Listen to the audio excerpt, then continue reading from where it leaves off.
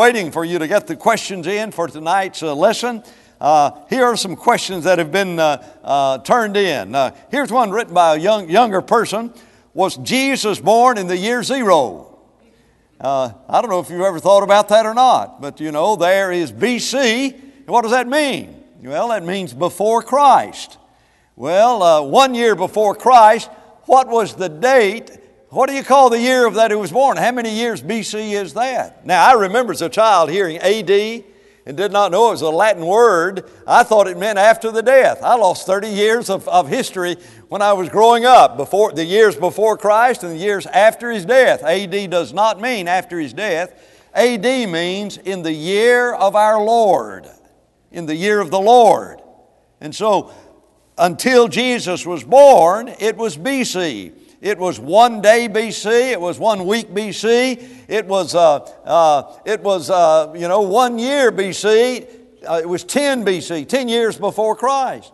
And then Christ was born, and He was born, and in the first year of His life, in the first year of the Lord, in the first week of the Lord, and the first day of the Lord, that would be the next year. So there's BC down you get to 0 or to 1 BC, and then there is no year 0 because the very next year after 1 BC is the year of the Lord. Interesting question, and that's interesting. I don't know what young person turned that one in, but it is really good.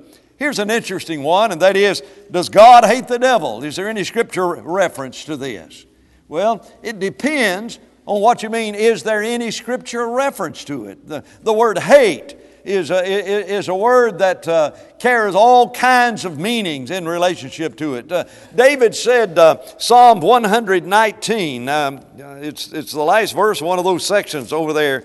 David, I'll get it in just a minute. Psalm 119, verse 104. Therefore, through your precepts I get understanding. Therefore, I hate every false way. Well, does God hate that which is evil? Yes. What about the anger of the Lord?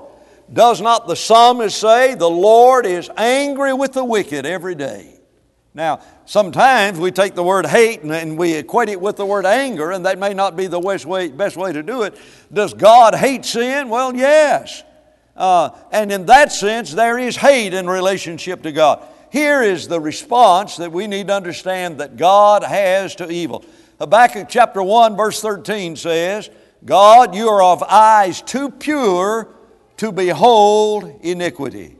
And so if we're talking about an evil man or the evil devil, the principle is exactly the same thing. And that principle is the principle that the Lord has eyes too pure to behold evil, and therefore He just cannot look at it. And isn't that what Genesis 6 is all about? When the Lord looked down and saw that every thought and imagination was on evil continually, that when Jesus looked, or when the Lord looked down and saw every bit of that there was that attitude of God, of a holy God that says, it repents me that I have made man to dwell on the face of this earth.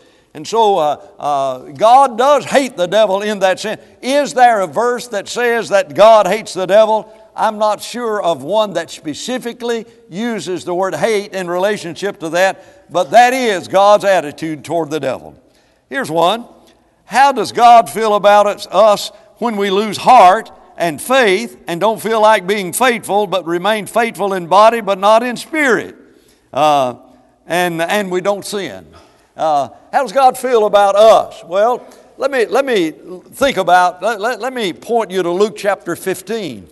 In Luke chapter 15, there were those individuals and there were those tax collectors, and the affirmation that was made whenever Jesus received tax collectors, and that's the context of what I'm about to look at.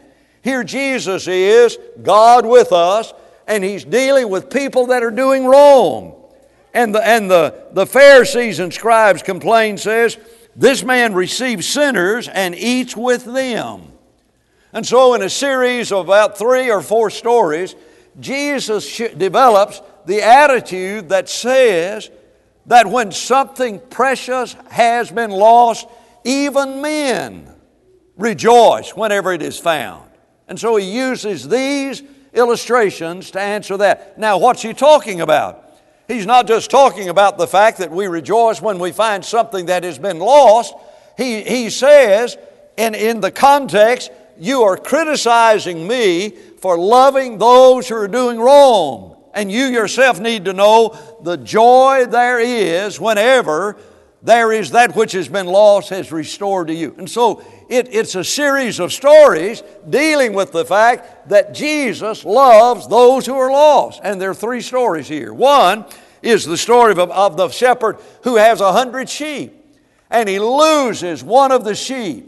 And whenever he goes and finds it, he comes home, Luke chapter 15 verse 6, calls his friends together saying, "Rejoice with me, for I have found my sheep which was lost."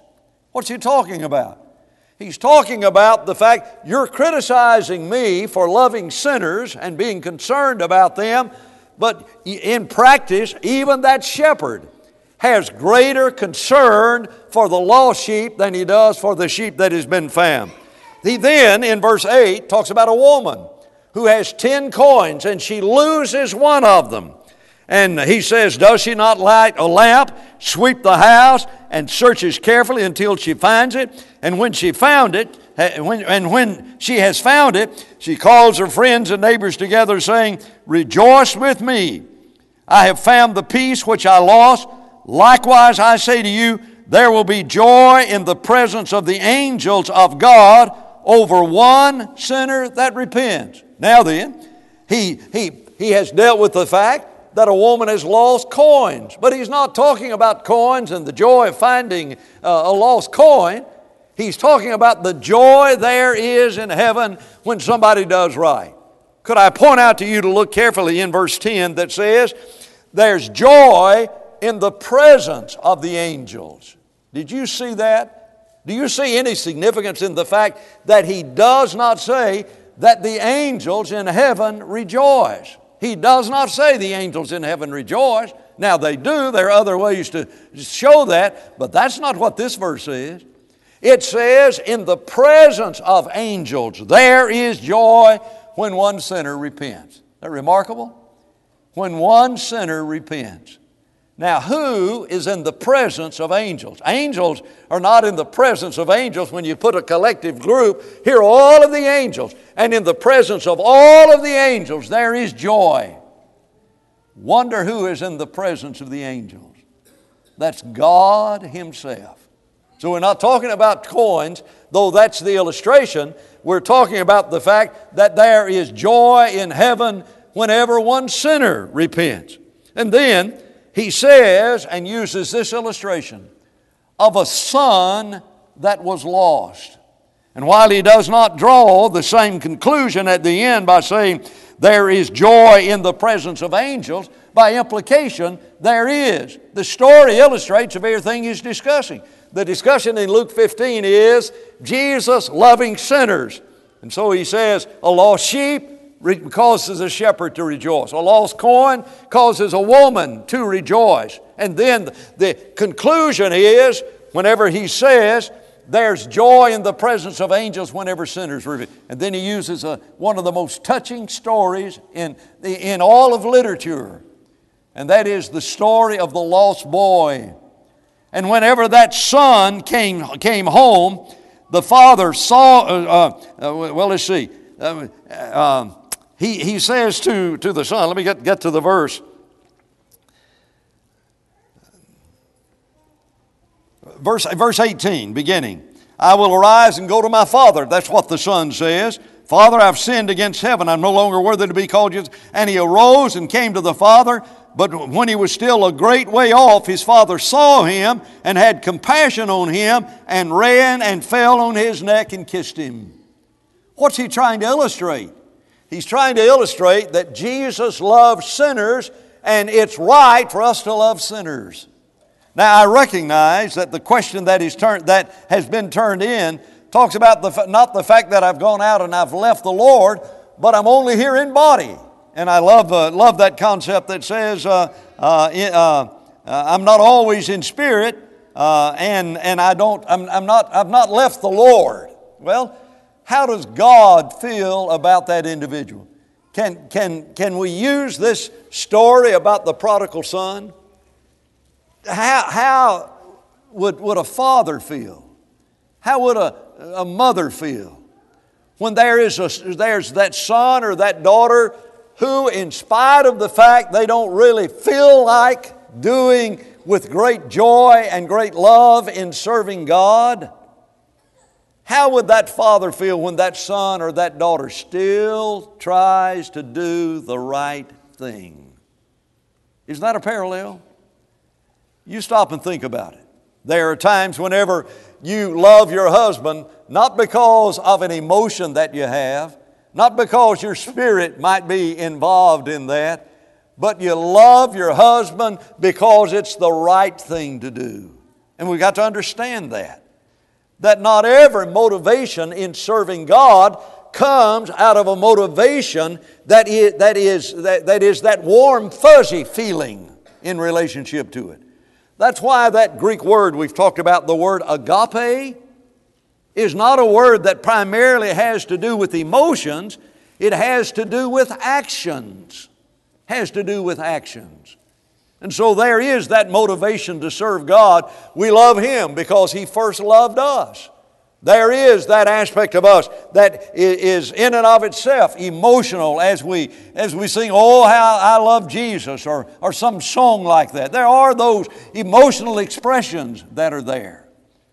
But you and I need to understand that sometimes agape love, whether it's for a son and daughter being obedient and honoring parents in that way, or a wife serving her husband, or a husband serving his wife, not because, well, it just makes me so happy to be able to do this.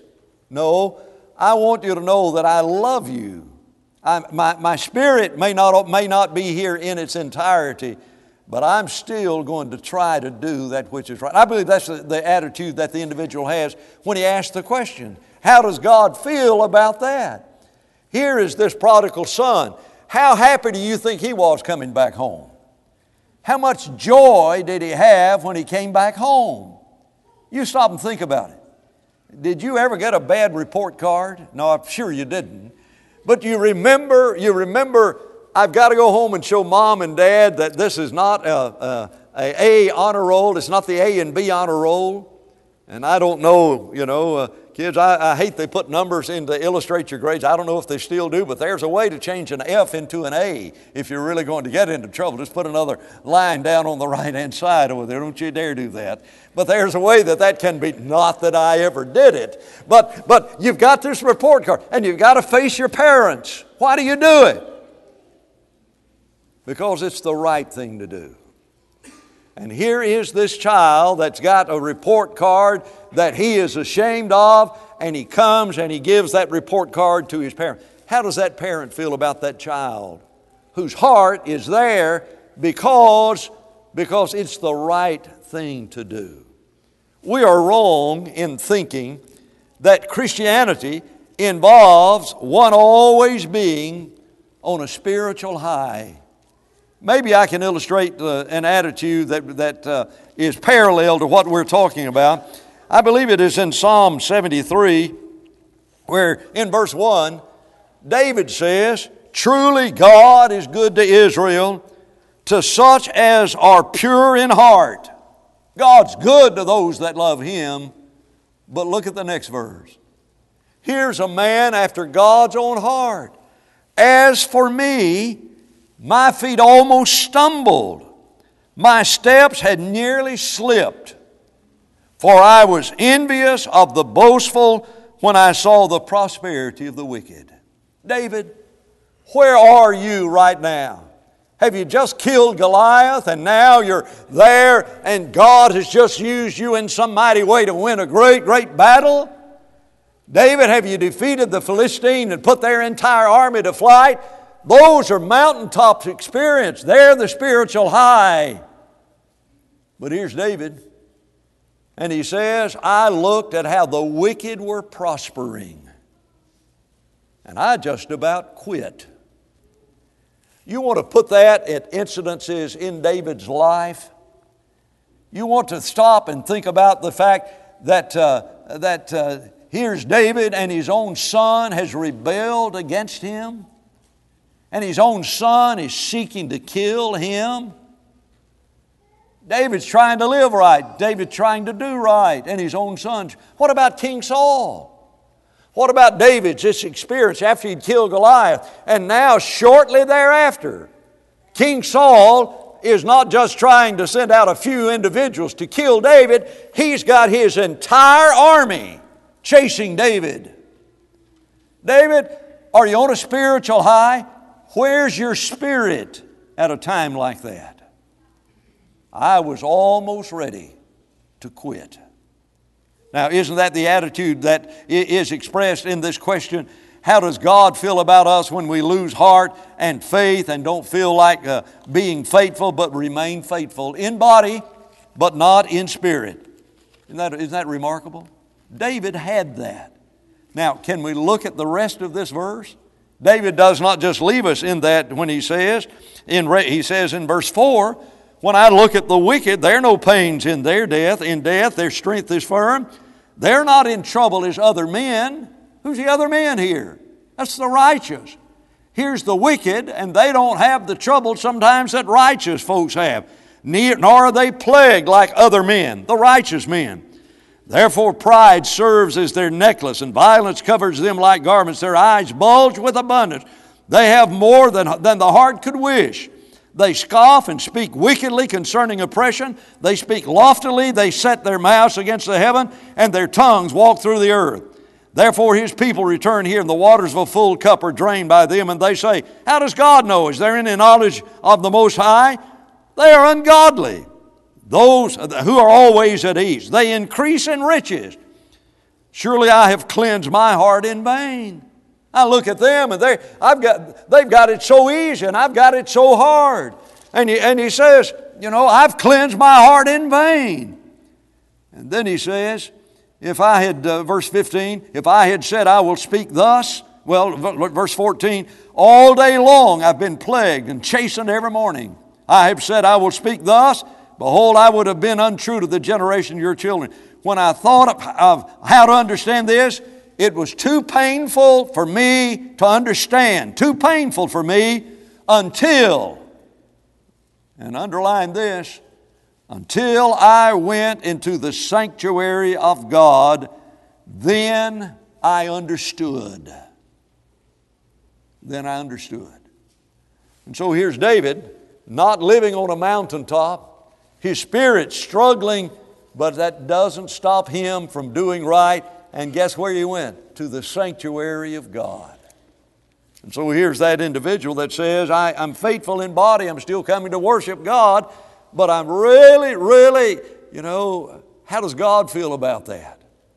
Sort of like that prodigal walking back home with an F on his report card, and he's got that speech ready to give to God. I don't know if you ever had to rehearse a speech you had to make to your mom and dad to try to explain why you did what you did, and he's got his whole spiel ready to give to them, and he doesn't give it all. He's not able to finish it all until his father almost interrupts him and says, kill the fatted calf.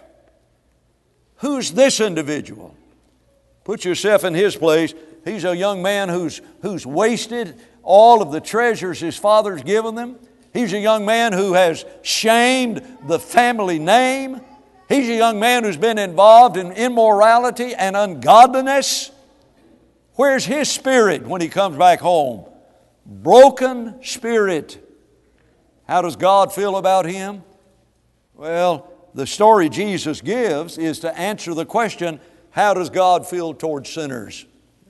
It doesn't mean that we ought to it does not mean that we ought to go out and live sinful or anything like that, but it does mean that God loves us when we're bad, and that's the good part of that. Here's another question. I've heard that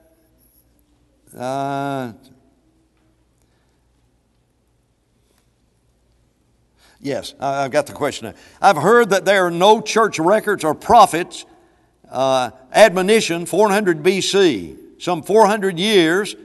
Why is there no record or scriptures? Why is this true? And the answer is yes.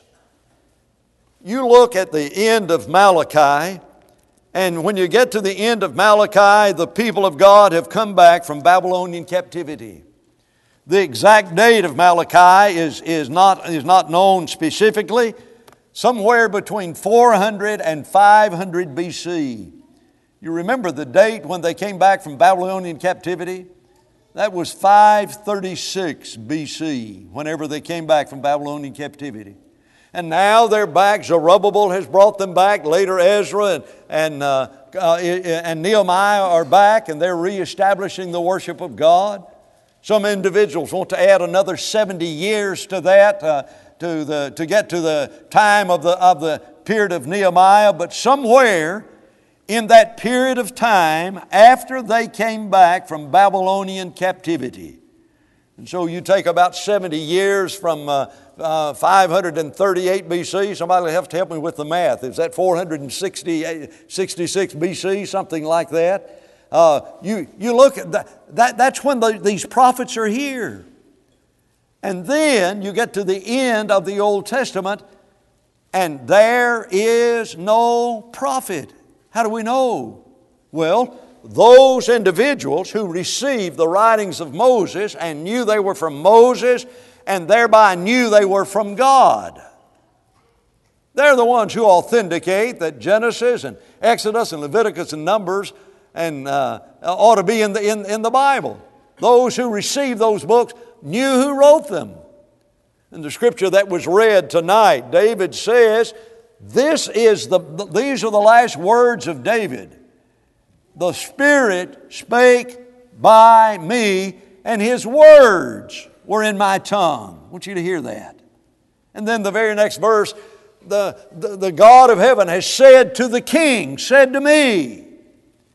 And then David writes down the words of the Spirit of God. He writes down the words of God. David, what did God say to the king?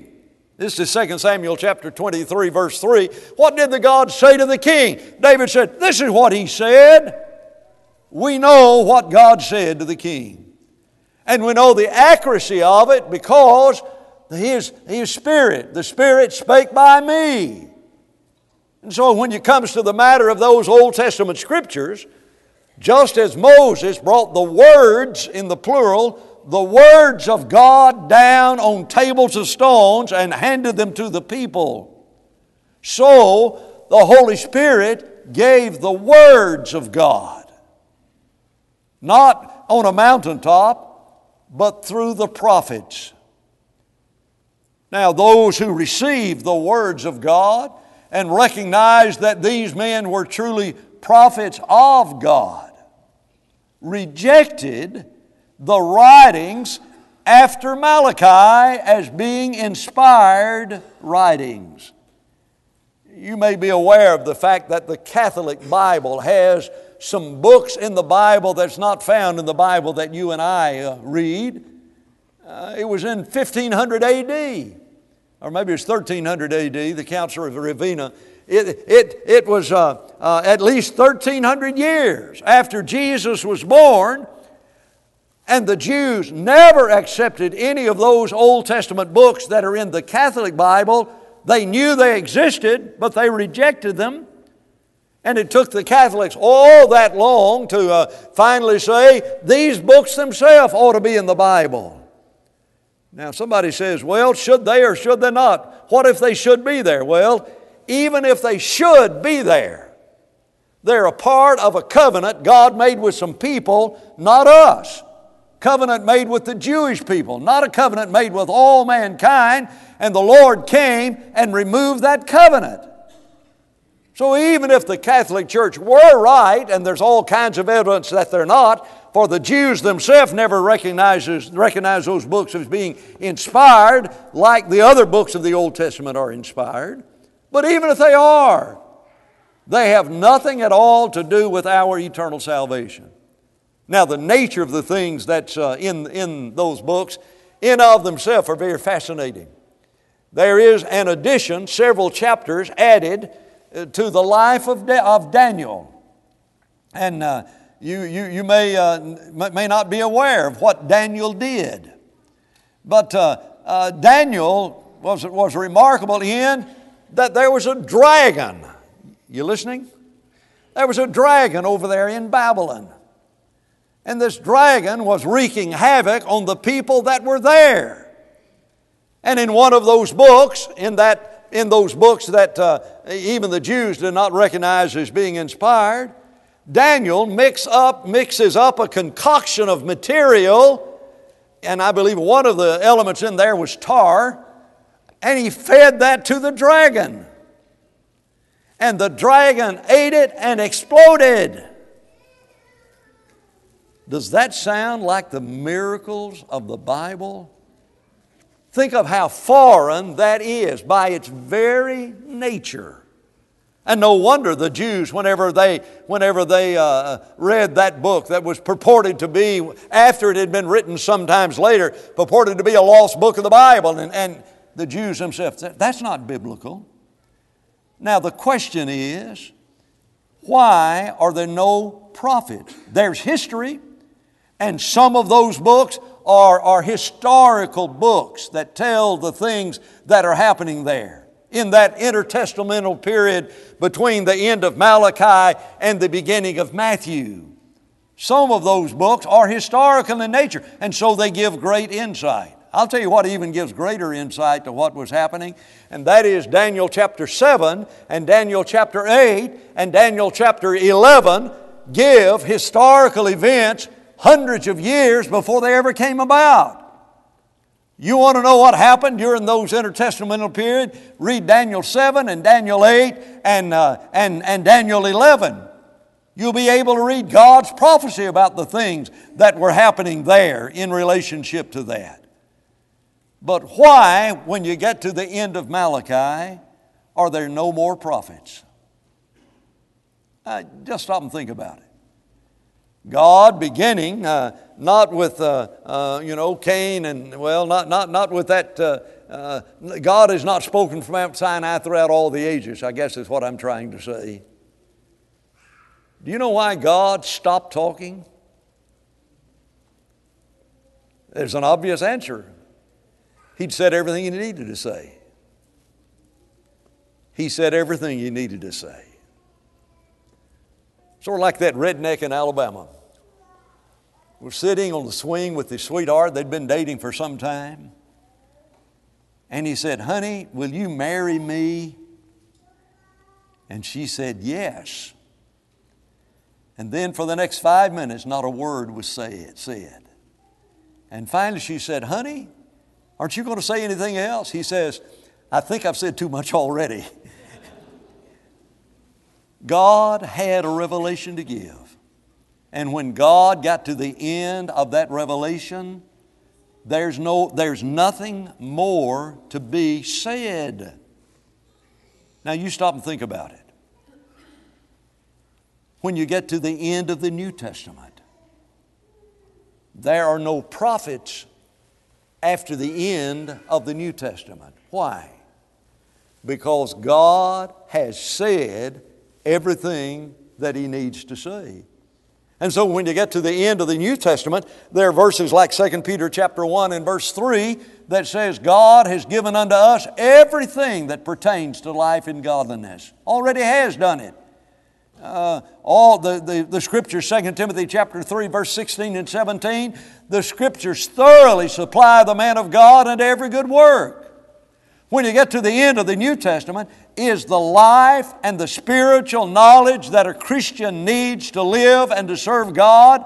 Is there any need for there to be ongoing prophets? No. Why? Because God has thoroughly supplied the man of God unto every good work, and God has given us everything that pertains to life and godliness. Why are there no prophets after that? God says, I've already said everything I need to say, and I've given you everything you need. Now you take that principle and apply it to the end of Malachi.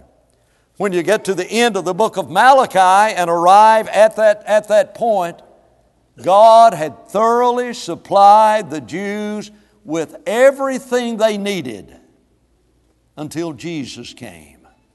That's why there are those 400 silent years that are there. Here's one other question, and we'll stop after this one. It can be rather involved. We'll try not to make it that involved. Why do people always use the excuse, once saved, you're always saved? Well, there are verses in the Bible that seemingly say that, and we had a question about that perhaps the last time we had a Sunday night question and answer period like we're having tonight. Does the Bible teach once saved, always saved? On Monday night here at the building, we're having a real in-depth study that you're certainly invited to, and just come once. You don't have to come again if you don't want to, but I believe it's a really enjoyable study, and we're slowly getting through the book of Hebrews. 2 weeks ago, we covered one verse in one night, and so we're not in any rush to finish it and trying to go deep within it. How many verses are there in Hebrews that talk about being faithful to God? Look in Hebrews chapter 4. Hebrews chapter 4 says that verse 11. Hebrews chapter 4 verse 11.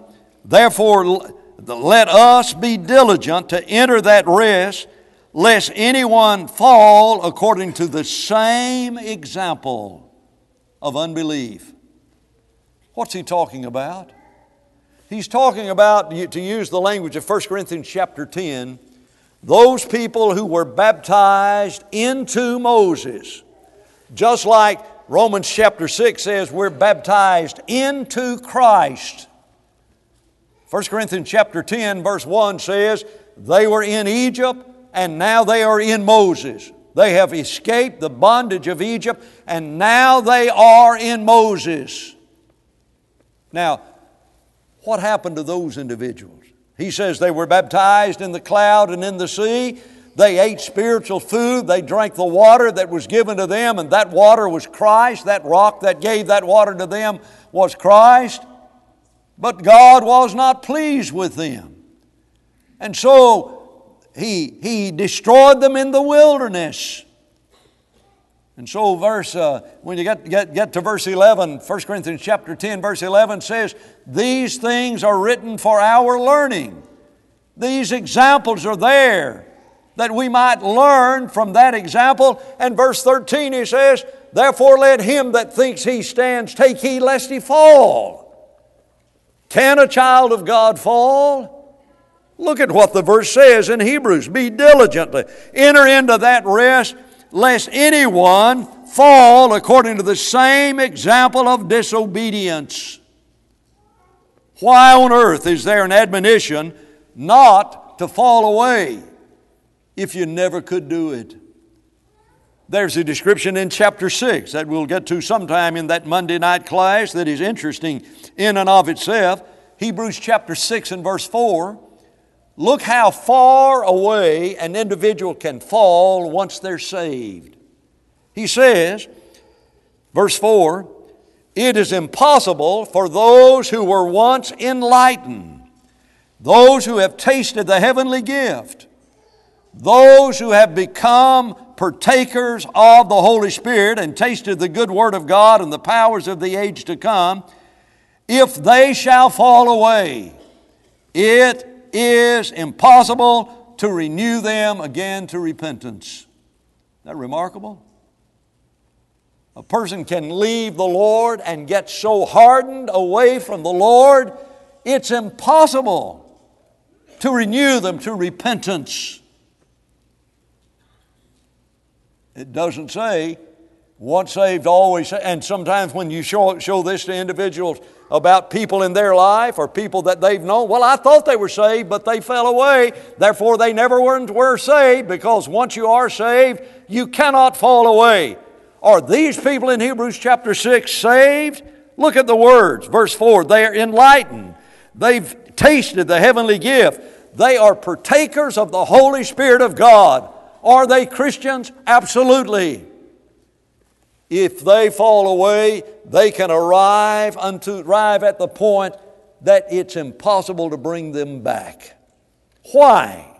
Look at the rest of verse 6 that says, they crucify again to themselves the Son of God and put Him to an open shame. What led them to become Christians? What led them to become children of God and to turn away from iniquity? Why did that happen? The story of the cross. The story of the cross. And if I get so hardened against God,